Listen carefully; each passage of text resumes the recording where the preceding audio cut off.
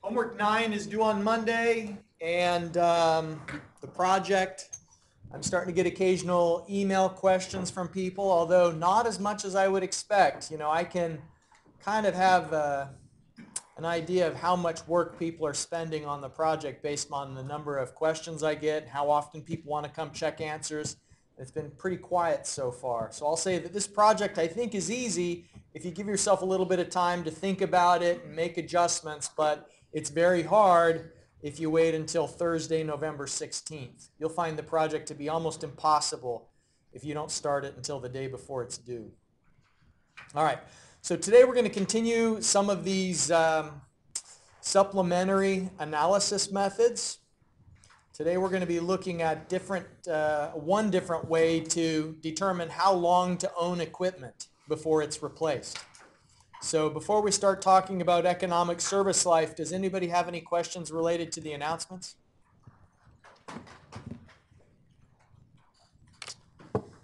All right, this is a picture of a car that I bought back in 2009.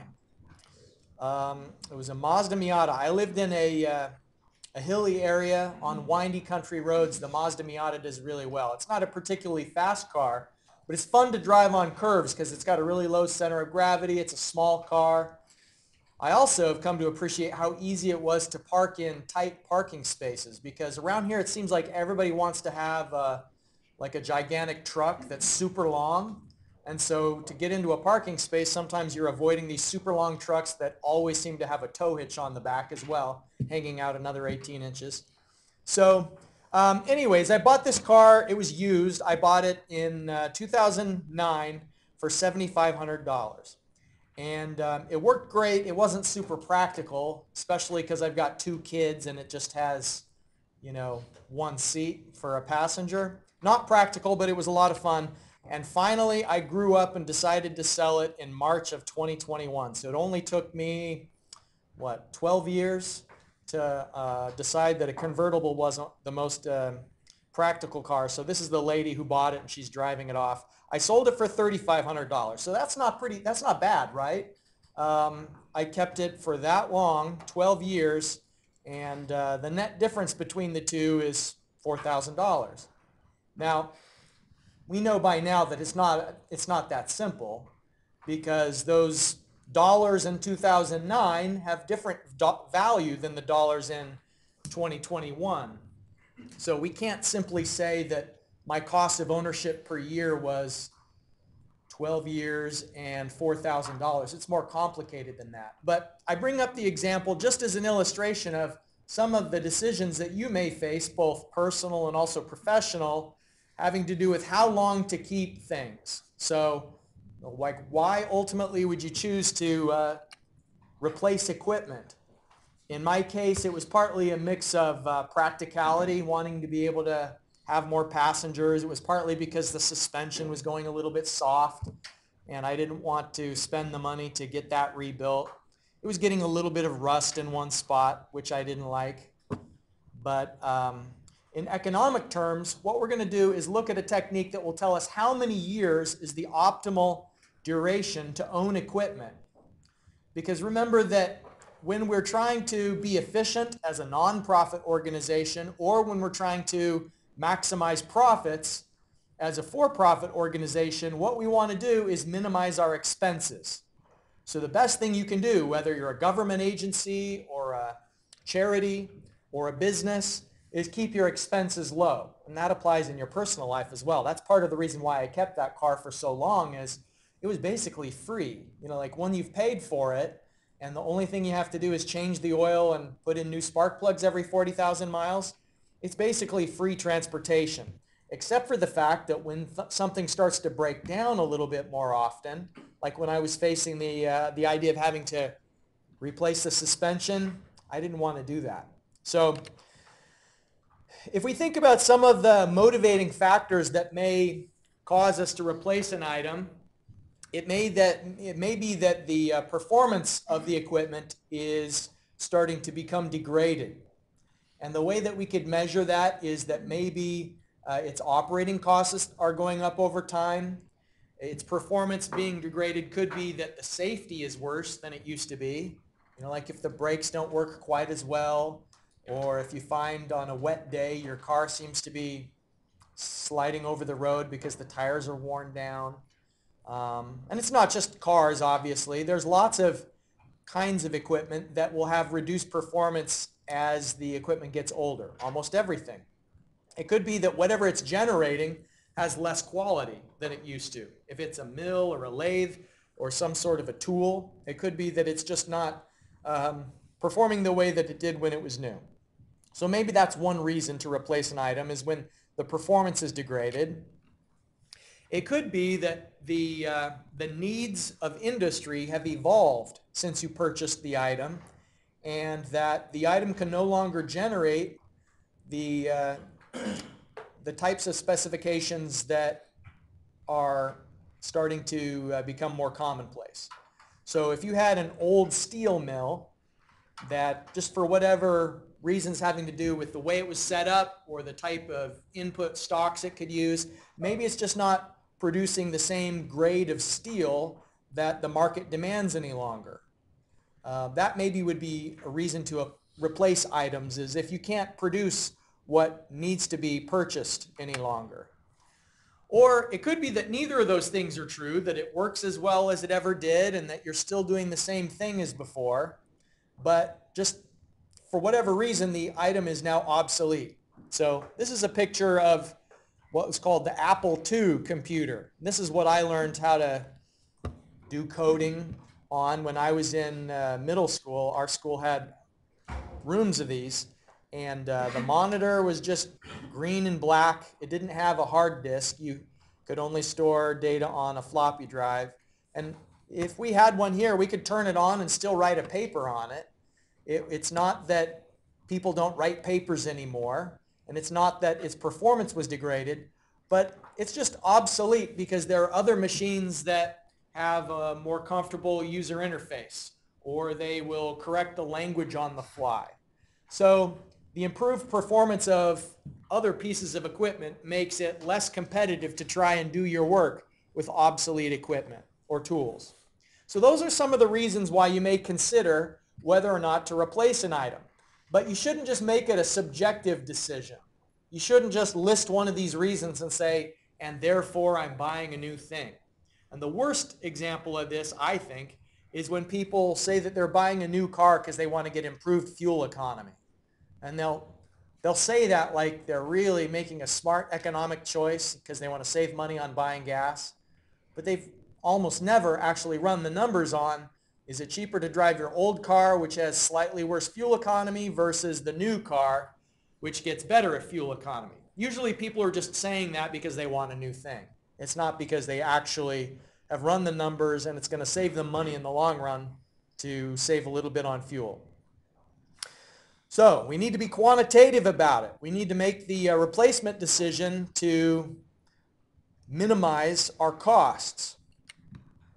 Now, owning a piece of equipment, owning an item, has two main sources of cost, or two categories that we can say the cost is attributable to. And one, you'll remember, the notion of capital recovery is that what you could do is you could calculate an annualized equivalent of the initial purchase price, which occurs at the present, and the disposal value, sometimes called the salvage value, at the end of the item's useful life. So in my case of that Mazda Miata, the capital cost was $7,500. The salvage value was $3,500. I could calculate the capital recovery by taking into account the interest rate that applies over that period. And that interest rate would discount the salvage value to the present.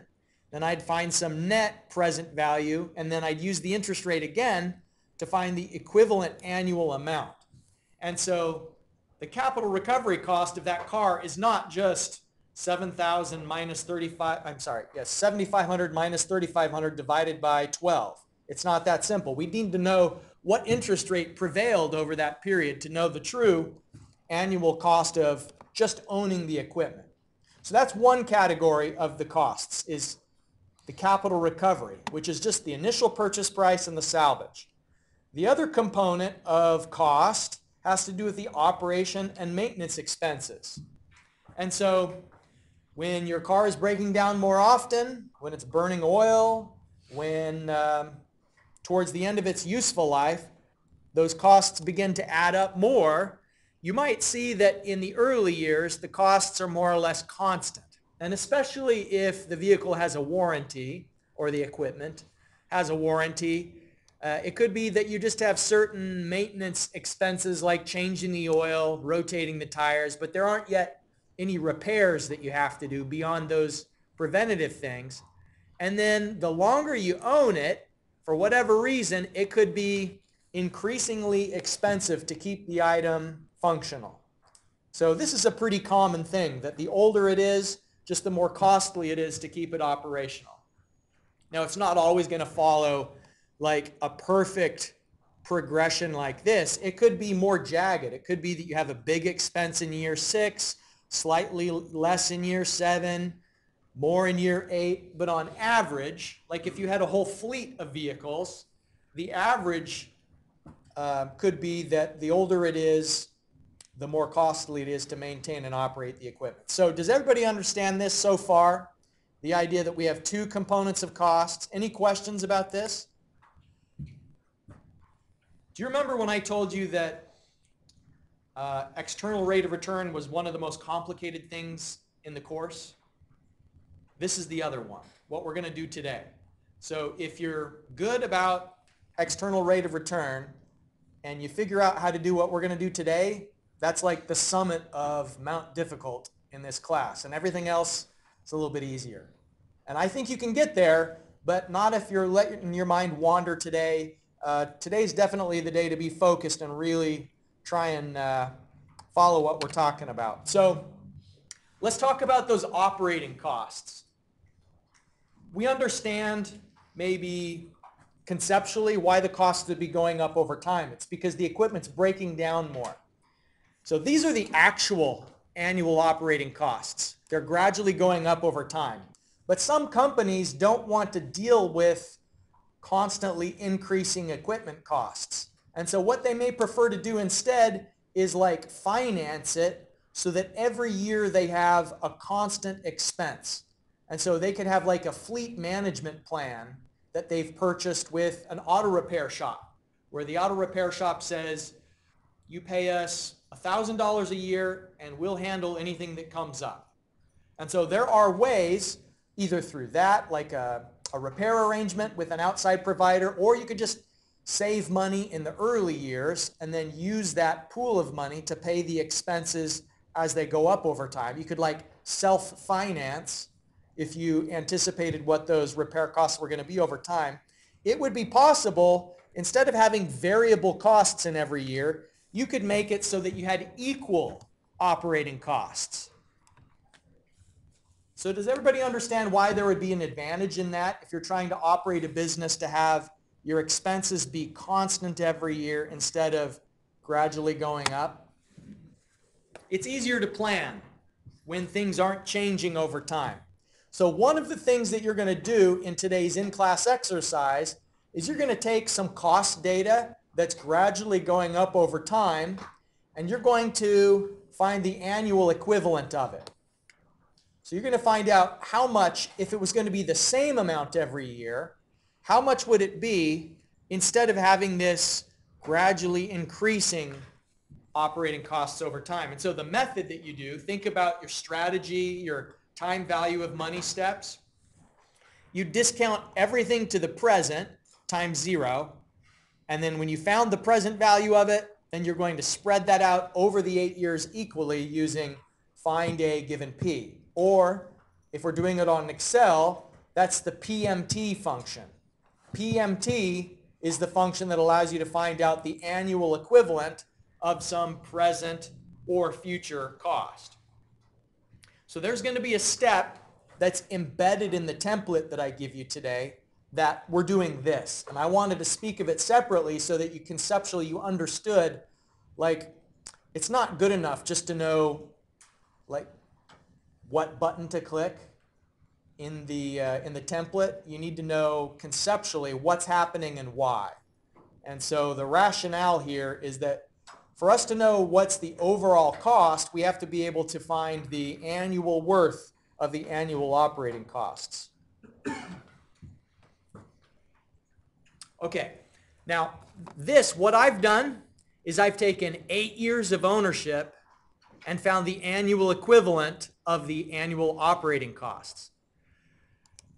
The length of these arrows represents how much expense there is. What if you'd only owned the item for 3 years? Would these arrows be longer or shorter than how they look now with 8 years? They'd be shorter because in the first 3 years you have less costs. So the longer you own equipment, the higher the annual worth of the operating cost is going to be. And the shorter you own the equipment, the less the annual operating costs will be. Okay, I'm going to allow you to digest this figure for a moment. See if you can figure out what it means, and then we'll talk through it together.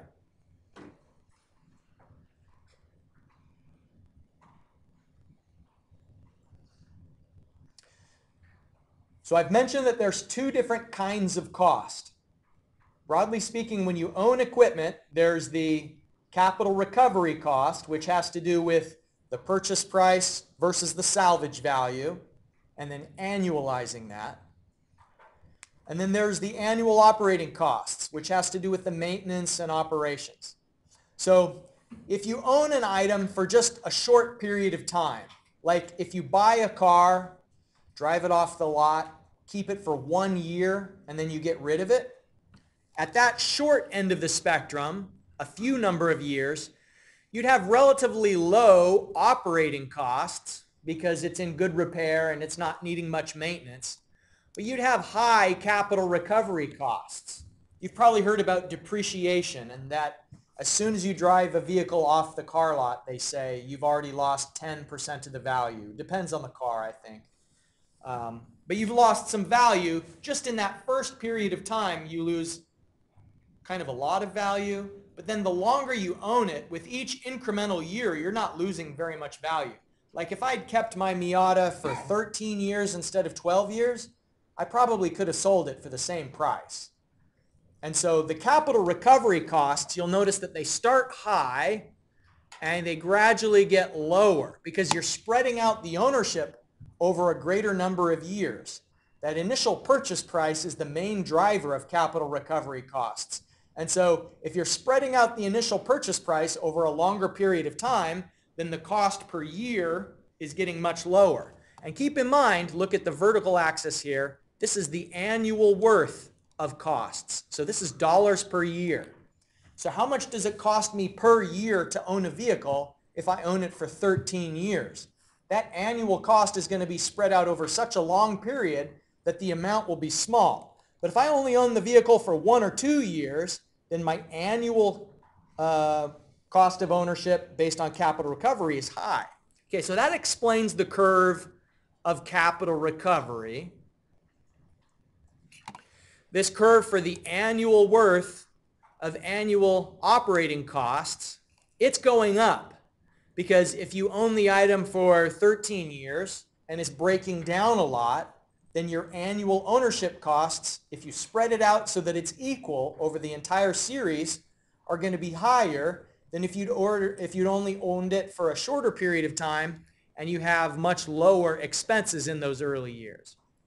So those are the 2 components of cost, and the thick blue line here is the sum of the 2. So if you add together the operating costs and the capital recovery costs, that gives you the total annual worth of costs.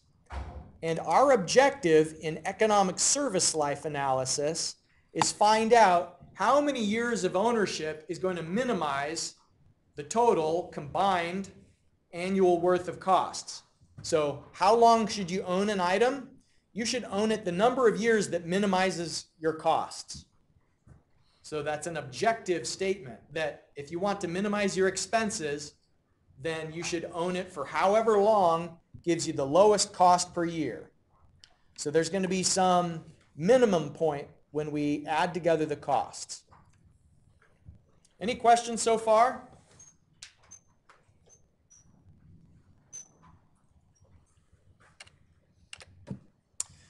When we do a replacement study and we're comparing two different alternatives, we'll do an economic service life comparison between the item we already own and some challenger, which is the equipment that we may replace it with. So the Defender is the item that you own right now, and the Challenger is the thing you're thinking of replacing it with. Market value is how much you could sell the currently owned equipment for if you sold it at time zero. And we're going to define the economic service life as how long you should own an item on the basis of minimizing the cost. So a replacement study is calculating the economic service life of your current equipment along with the economic service life of the equipment that you'd replace it with. And then you either keep your item that you already own or you buy a new item based on, of the two alternatives, which has the lowest total annual worth of costs. Now, when you are calculating the first cost of the Defender, then you just use its current market value. And the Challenger's first cost is how much it would cost to actually purchase the item that you don't own yet. And one of the things that we have to be really careful about in replacement studies is ignoring the sunk costs. You may have heard that phrase before, sunk costs. It means the amount of money that you've spent in the past. And you can have like an emotional attachment to items, to equipment. If you've spent a lot of money in the past repairing it, that could make you think, well, I can't give up now. I need to keep spending more to justify how much I spent in the past. Like if I had, well, I did in the case of that Miata. Let's see. You can't tell because the top's down here, but it started off with a tan top, and I replaced it with a black top. So that cost not too much. It was like $1,500. But in my mind, if I had thought, well, I spent so much money putting that top on, I don't want that money that I spent in the past to go to waste, so therefore I should also put in the new suspension. You have to avoid that because the money that you've spent in the past, it's gone. It's never coming back. And so the commonly expected attitude in economic analysis is that previous expenditures that can't be recovered should be ignored when doing a replacement study. So it may indirectly, the money that you've spent in the past may indirectly affect its current market value, and that is included in a replacement study. But aside from that, the previous expenditures are ignored. Okay, let me hand out the in-class exercise for today, and there's a template file that I put onto Blackboard. So it's an Excel spreadsheet that you should download just off of the front page of the class website. Sorry, can I see the first? No, that last.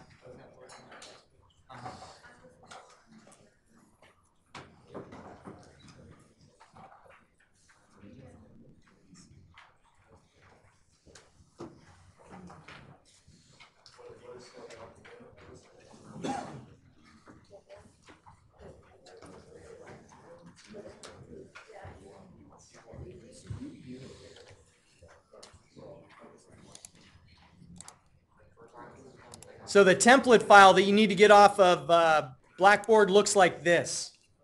So I've given you some explanation on the handout and also in the template itself on how to fill in each of these columns. So see how where it says A, column A is the year, that's given. Column B is the market value.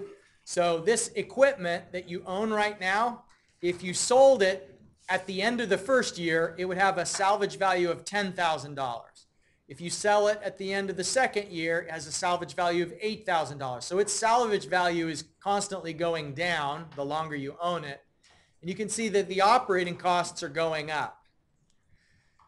So column D is maybe one of the more tricky columns. And so I'm going to pull up that template file and maybe we can talk through together how to solve this one. I think the first time you see an economic service life, maybe it's good for us to do it at the same time rather than asking you to do this one on your own.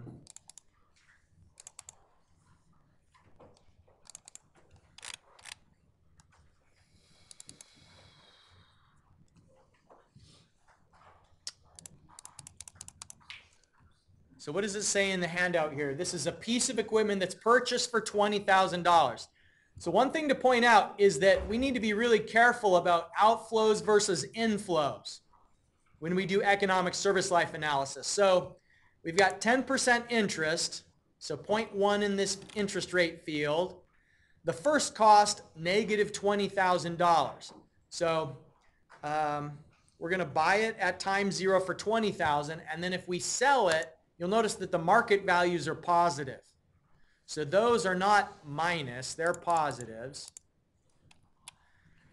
And then the operating costs are going up over time. Okay, so column D, the present value of the cumulative operating costs to date. So what we should do with this one for column D is use the NPV function for whatever operating costs we've encountered so far. So if we just own it only for 1 year, the only operating cost is $5,000 at year 1. And we want to find out what is the equivalent of that at time 0. So I'm going to do equals NPV. The rate we need to refer to is this interest rate of 10%. I'll use the F4 button to anchor it with the dollar signs. And then the value, there's only one value. If we're on year 1, the only operating cost so far has been this $5,000. And that is $5,000 at year 1. We want to find out what is the equivalent of that at year 0. So the NPV function is one of the rare Excel functions that we don't have to manually put the minus sign in to make sure, like that it doesn't change signs. PV, FV, PMT, those do change signs, but NPV doesn't. So you'll notice I did not put a minus sign. I just referred to this. So 5,000 at year 1 is the same as 4,545 at year 0. So this is the present value of 5,000 at year 1. Okay, so what if I owned it for 2 years? So if I owned it for 2 years, my operating costs would look like, if I owned it for 2 years, I'd have, year 1 is 5,000, and year 2 is 6,500. So what I'm going to do is I'm going to find out what is the lump sum equivalent of that. So I'm going to do the same thing, equals NPV, refer to this interest rate of 10% with the dollar sign. And then the values, it's just the first 2.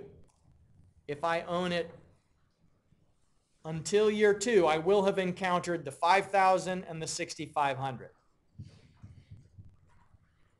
I'm going to want to drag this formula down rather than typing it in a bunch of times.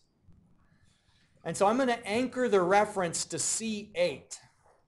And that way, when I drag it down, it'll always start looking at the 5,000, but then whatever row I'm on, it will use that as the last value in this range. So see right now where it says C8 through C9? I'm going to put the dollar signs in front of C8. But I'm not going to put dollar signs in front of C9 because when I drag it down again, I want it anchored to look here for the first value in the range, but the last value in the range, I want that to be dependent on what row I'm in.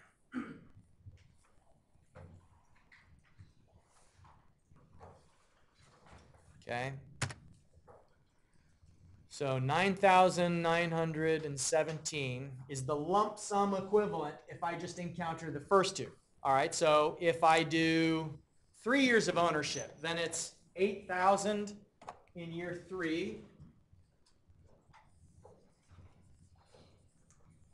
And once again, I'm just finding out what is the present equivalent of that. So let me drag the formula down to the 3rd row, and then we'll check to make sure that it's acting appropriately. So it's looking at the interest rate for the rate. That's good. And then the starting range, C8 is the first value, C9 is the second, C10 is the third. So that anchoring of the first one is doing what we needed to do. So we can drag it all the way down.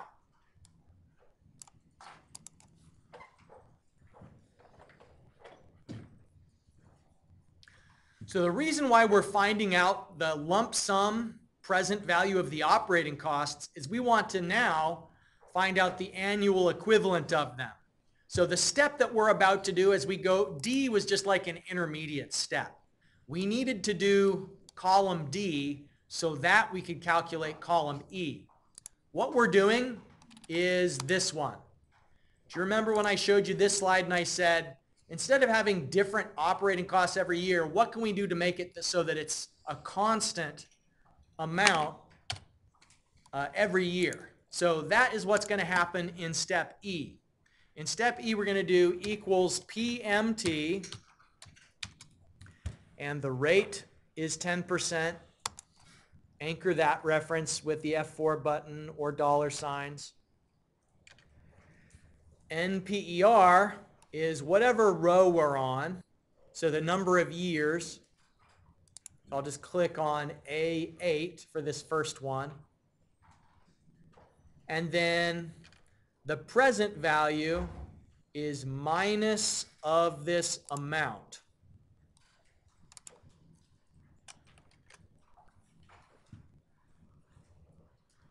So what it's going to do is it's going to take the present value and spread it out as an annual series.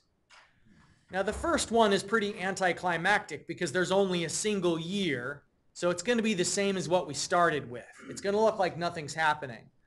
But for rows, for years 2, 3, 4, and 5, it'll become, I think, more clear what this function is actually doing. So if you drag this formula down through the rest of the time, it's saying if you owned it for 4 years, so you'd pay either $5,000 in the first year, $6,500, $8,000, $9,500. So let me write this one on the board.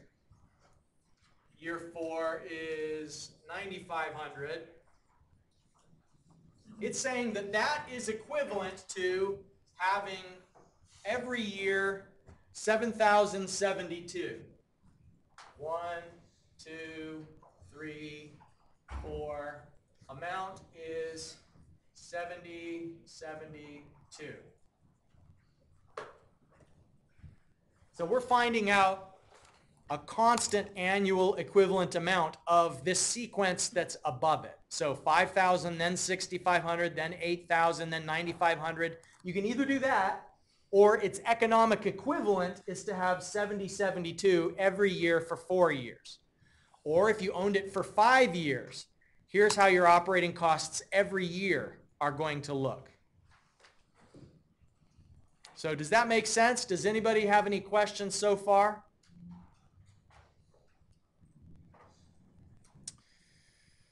Okay. What's capital recovery? What are the two pieces that go into calculating capital recovery? It would be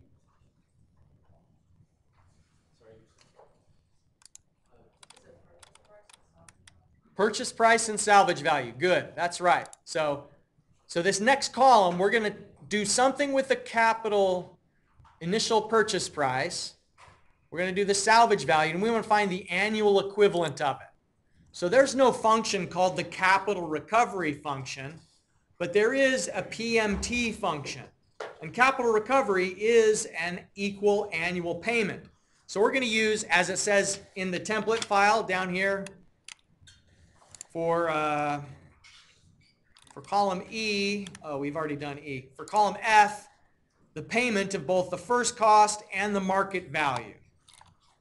Okay, so equals PMT, and the rate will lock our reference up to the interest rate. NPER is whatever row you're on, corresponding to the year. Okay, now present value. The amount of money that is at the present is the first cost. That was the purchase price of $20,000. So I'm going to do minus of the amount because I think payment is one of those functions that is going to flip the sign. So we have to manually override that with the negative sign. So that ends up not being the case. We'll just take those minus signs out, but I think that it is. Okay, so a reference to the present value, and we need to anchor that reference because when we drag the formula down, we don't want it looking anywhere else. We always want it looking at the 20,000 when it comes to the present value. So F4 there. All right, and then a comma, future value. It is the market value. So if you own it for 1 year, then the market value is 10,000. If you own it for 2 years, the market is 8,000. So it's going to be minus of this market value, and I'm not locking the reference with the dollar signs there because as I drag the formula down, I don't want it always looking at 10,000. If I own it for 2 years, the market value is only 8,000. If I own it for 3, it declines to 6,000. So just to revisit, the interest rate is 10%. NPR is whichever year we're on. The PV is the first cost, and we use the minus of the amount. And the future value is the market value. And again, we use the minus of the amount.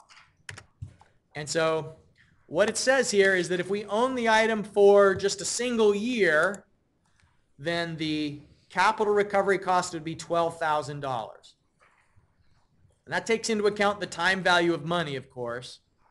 If we drag this formula down, it tells us how much the ownership cost is for each duration, just based on capital recovery. So what we saw in that figure is kind of happening. You know, the figure that we looked at shows capital recovery costs goes down with ownership duration, and the annual worth of annual operating costs increases with increasing ownership duration. So operating costs are going up, capital recovery costs are going down. We want to know what's the total cost. That was that thick blue line in the figure. So we'll add them together, one plus the other.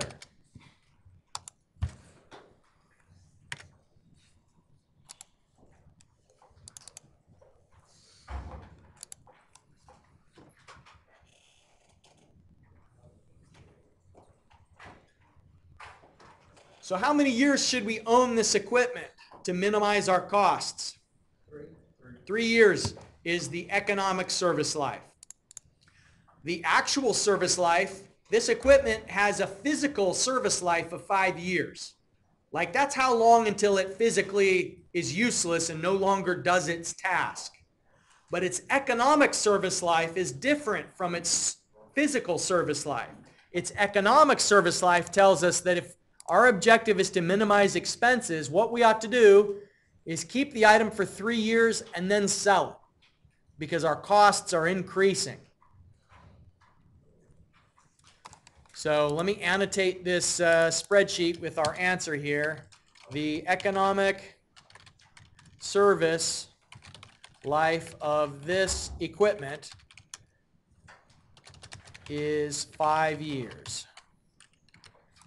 All right, I'll highlight it. It's already bold. Highlight this. Make it easy to find so that whoever's grading would be able to know that we've done more than just punch numbers. We've actually interpreted and applied the analysis here. Oh, did I say 5? You're right, 3. Thank you. That's critical thinking. Good. All right, so we should own this equipment for 3 years. So that's it. That's the hardest thing you're going to learn this semester. I mean, it's debatable. Maybe you thought that the external rate of return is more difficult, but my experience is just looking at hundreds of exams over the years is this economic service life analysis seems to be one of the 2 concepts that students struggle with the most. So if you want to do well on the second exam, you should practice this. You know, like we've just gone through it together. what you should do is delete everything, including what I gave you. Just delete it all and fill it in again and see, can you remember, like, what's the technique? Which formula did you apply? And, you know, the reminders is down here in the template. So practice again. And then start with a blank worksheet without the hand-holding of the instructions at the bottom and see, could you do an economic service life with nothing but a blank workbook? Because that's what you're going to need to do on an exam.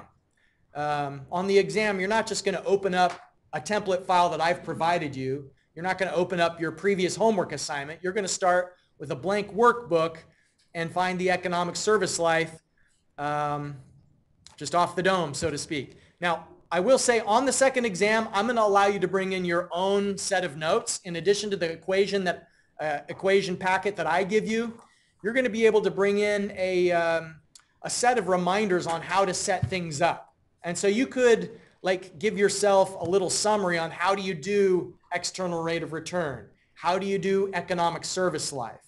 So you're not going to have to really memorize everything. You could, on that handout that I give you, or on the equation sheet that you prepare, you could like remind yourself what are the column titles that you should use in economic service life analysis. So you will be starting from a blank workbook on the second midterm exam, but you can also have kind of the safety net of your own summary on how to solve these methods. Okay, that's all I have for you today. If you want to stick around, like if there was something that you didn't get, I can help you find your mistake. If there's anything that you need help with, yeah, let's try that QR code again. If it wasn't working before, maybe it will be working now.